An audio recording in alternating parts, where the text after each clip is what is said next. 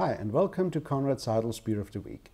This week's beer is the original Dinkelbock, which comes from Apostelbräu in Hauzenberg, which is a very small town north of Passau in Germany, right where Bavaria, Austria and the Czech Republic have their common borders.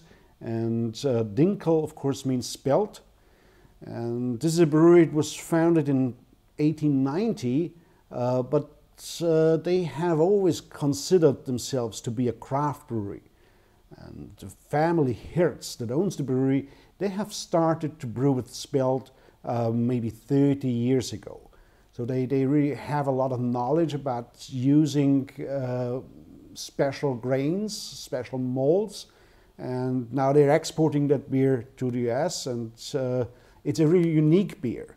Because most people think a Bock beer, that's the common helle Bock that you get in Bavaria, but here we are talking about a top fermenting Bock beer. So it's more like a Weizenbock, but again, spelt gives you a completely different taste and aroma. See, it pours a beautiful,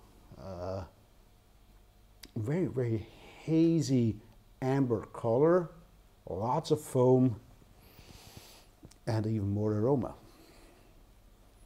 Very fruity aroma.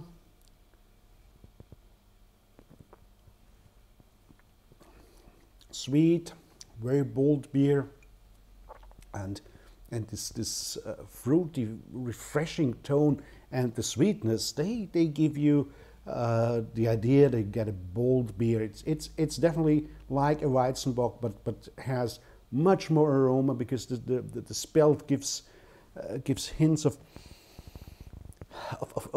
dried fruit, of maybe plums, and lots of body without too much sweetness. It's just a nice sweet touch to it.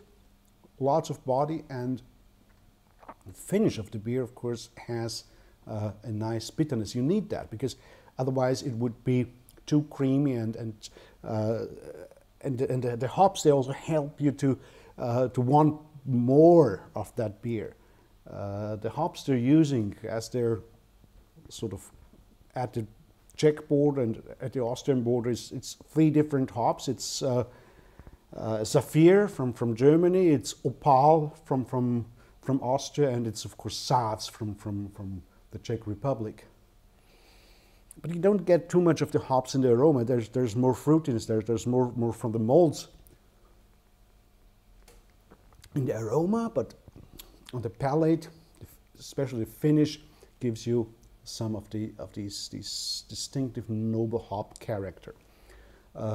It's the beer that I personally had this beer first when I went to Apostelbräu in Hauzenberg. It's a very nice little town. It's worth the trip.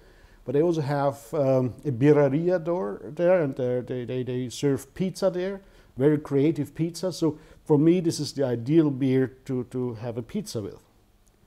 So hope to see you next week, and if you can make the trip to Hauzenberg, it's worth the trip. Can I have pizza now, please?